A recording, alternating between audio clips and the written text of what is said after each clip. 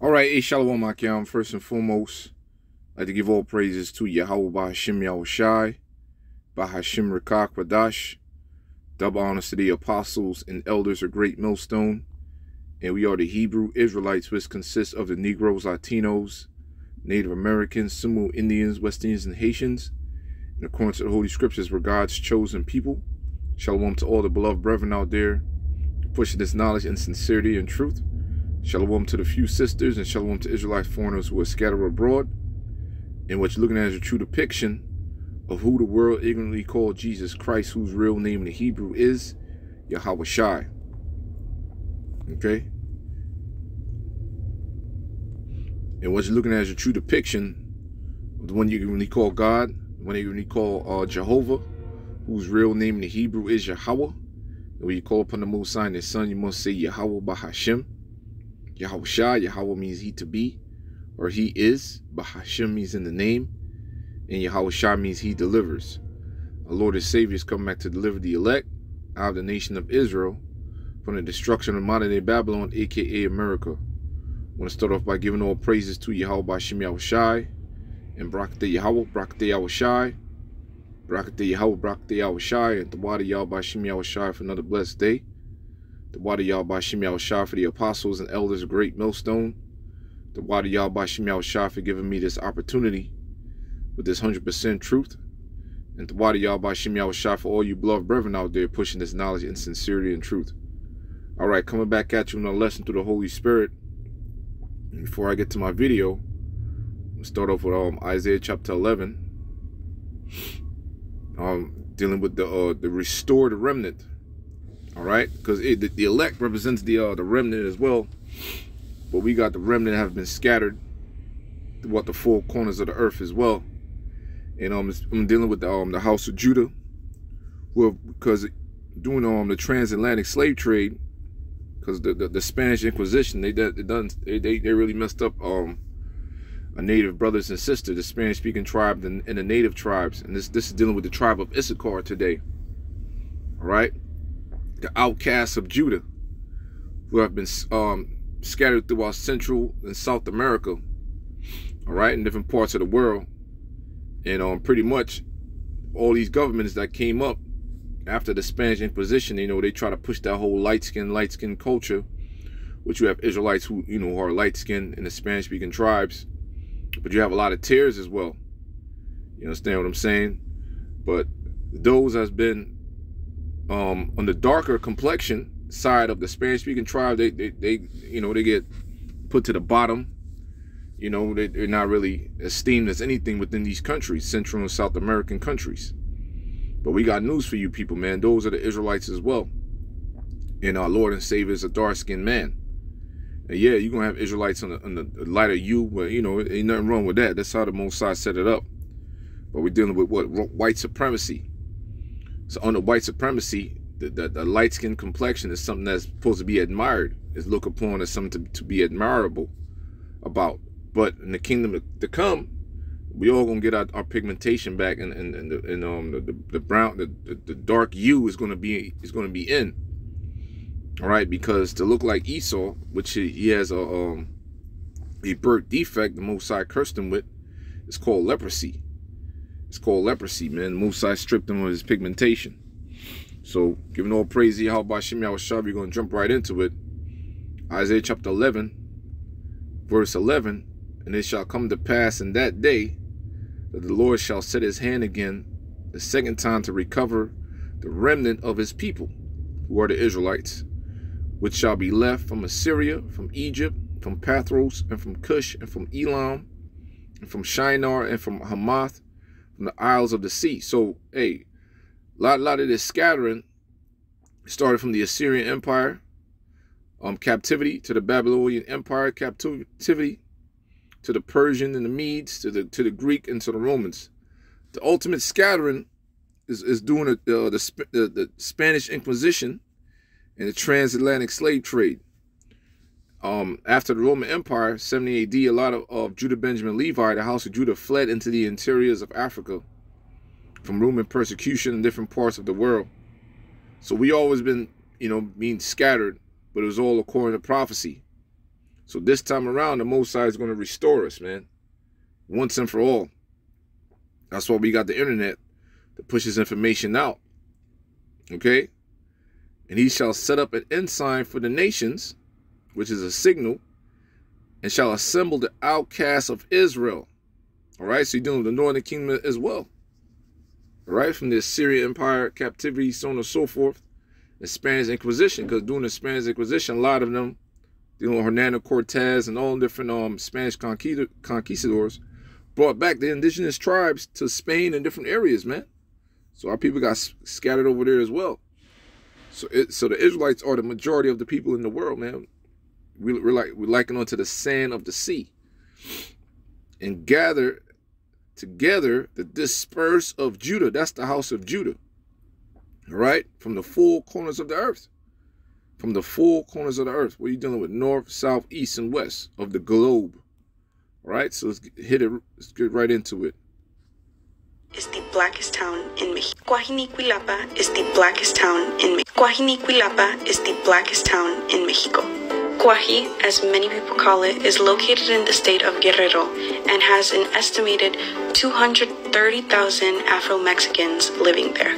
In honor of Black History Month, here are some other facts about Coaji. So, what is the most commonly spoken language here? Spanish. Duh, it's in Mexico. What did you think I was gonna say? Corn, coconuts, mangoes, sesame, watermelon, and so much more are all grown here by local campesinos. As we know, the slave trade brought many enslaved peoples to all parts of the world, but one... See that, man? See, they got it on point. That's the dispersed of Judah.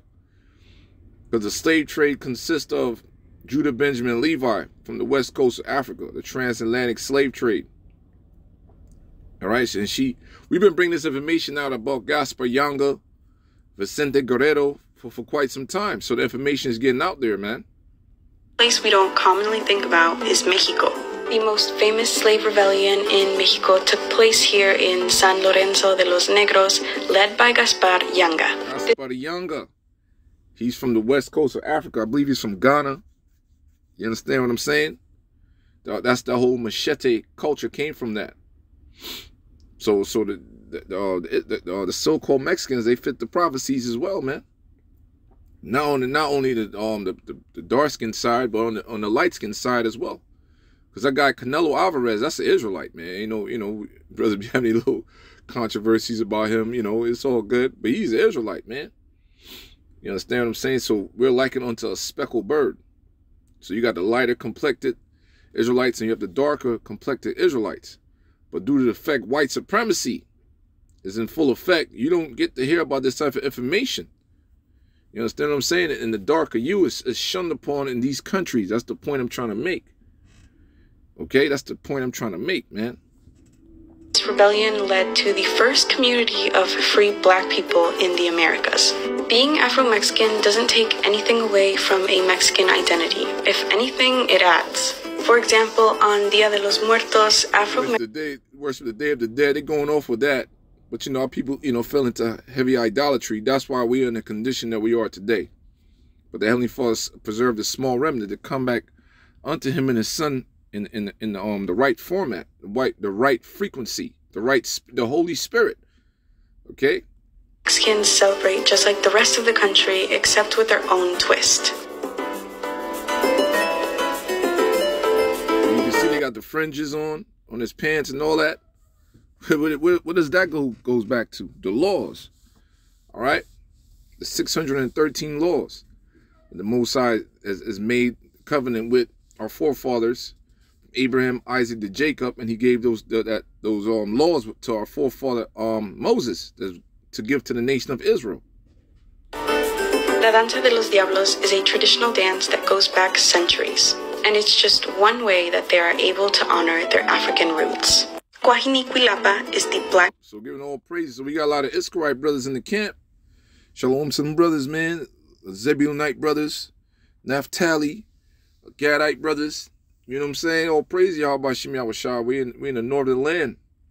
So we here to gather, like it says, to assembly the outcasts of Israel and to gather the dispersed of Judah from the four corners of the earth. So that's the house of Judah right there. All right. So this is where we are today. The envy also of Ephraim shall depart, and the adversaries of Judah shall be cut off. Ephraim shall not envy Judah, and Judah shall not vex Ephraim. So we under the right vibration. So that old way of thinking, they got to get, you know, you got to put off that old man. We're coming back as one. Whatever differences we have, you got to talk about it and be real, man. Be lying to your brother, man. Shit is gay. You're not a fucking man of the Lord. You sitting there lying about some bullshit. It's not real, man. But it's all good. The Most High is going to take care of everything. But the point is, the Most High is gathering the dispersed of Judah from the four corners of the earth and assembly the outcasts of Israel. So I'm going to get some precepts on this.